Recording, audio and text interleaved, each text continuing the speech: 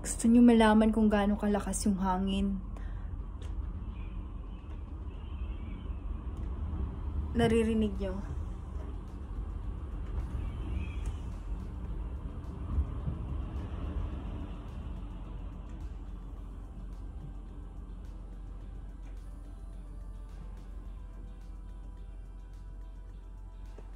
Nai-imagine ko kung Pilipinas to, na ganyang kalakas yung hangin. Sobrang dami ng nasira na bahay. OMG. Nakakatakot. Pero kasi matibay yung bahay na to eh. Binigyan ako ng assurance ng asawa ko na hindi lilipad yung bubong namin. So yun. Sabi niya normal lang daw na parang tutunog. Kasi timber house siya. Yung bahay namin is timber house. So sabi niya, normal lang daw na parang umaalog, umuuga, tumutunog. Pero hindi daw talaga lilipad to. Actually, nakakatawa guys. Kasi, prepared na ako. Sabi ko, if ever na sobrang lumakas at lumipad ang bubong namin dahil takot ako, eh, naka-ready na ako. Naka-ready yung jacket ko sa labas at na ako. May dalawa pa yung, inner ng pants ko. So, yun. Guys, tignan nyo. At, ready din yung kilay ko. 'Di ba? Dapat talaga ready lagi. Kung maririnig nyo, yan yung hangin, yung ihip ng hangin. Para siyang umuugong. Ayan guys, oh. Lumilipad yung mga dahon. Scary lang for me. Kasi sa atin, pag ganito, sobrang lakas na ng bagyo eh. Sobrang dami ng bubong na lumilipad. Lalo na sa lugar, sa area na to, kasi ganun talaga, lalo na kapag nag-change na yung season, maraming mga, anong tawag dyan? Thunderstorm, yung dumadating sa area na to, kasi malapit sa dagat to. So, yung mga bahay dito is designed, really designed for a very strong wind. Kaya hindi sila basta-bastang bibigay. Hindi basta-bastang lilipad yung mga bubong. Pero basta sabi ko sa asawa ko, ready na ako. Oh guys, buti na lang nandiyan kayo, kausap ko kayo. Mababaliw na ako. Wala pa siya eh. Mamaya pa yun uuwi kasi nasa office pa. Oh my God. I'm getting crazy. I'm getting crazy. Guys, na-curious tayo kung gaano nga ba kalakas yung hangin sa labas. So eto, lalabas tayo. Wait lang. Tignan natin na. Sana naman hindi tayo liparin. Oh my God. Wait lang guys. Oh shucks.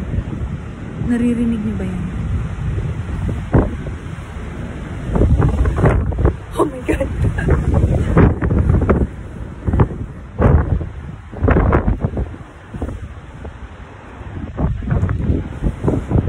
Natatakot ako. Natatakot ako pero gusto kong malaman.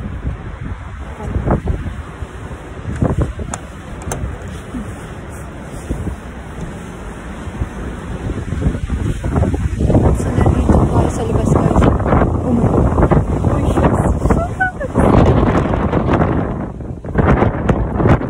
Parang tayo tatamayin.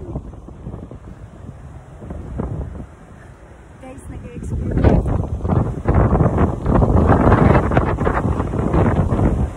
Parang may ipo-ipo.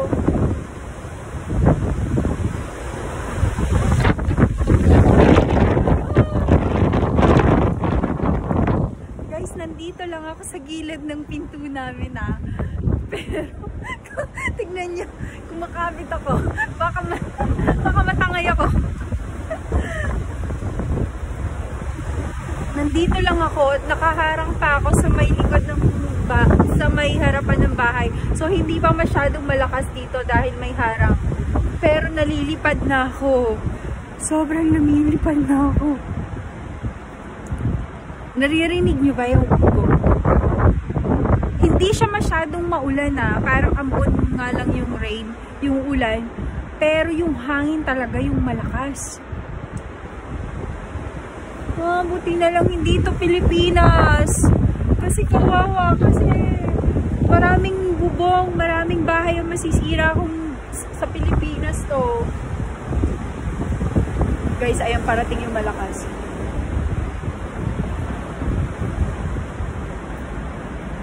At yung mga kahoy, wala nang dahon. So, hindi sila nababalot. Shush pala. Natatakot ako eh. Baka hindi pa rin ako. Ayan o, parang umiikot yung hangin.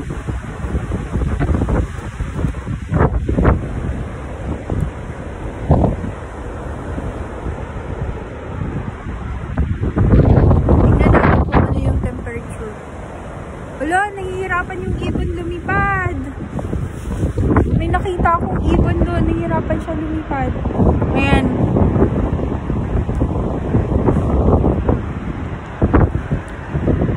Ang temperature is 4 degrees. Mag-eskimo tayo. Hello, lakas!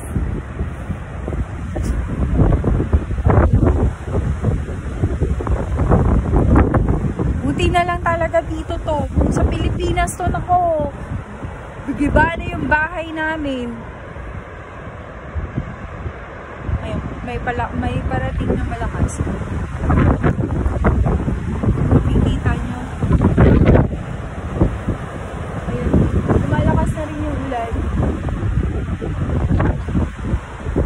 Ay, guys.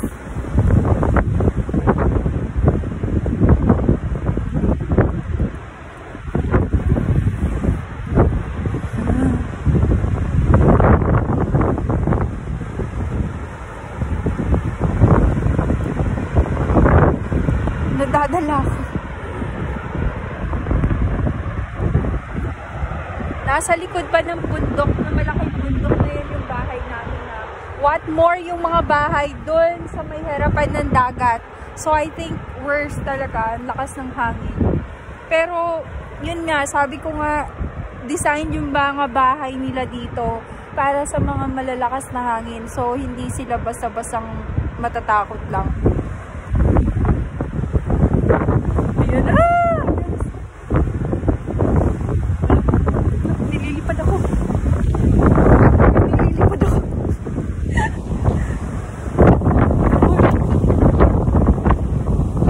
Oy, guys, pasok na tayo Kasi, pasok na tayo.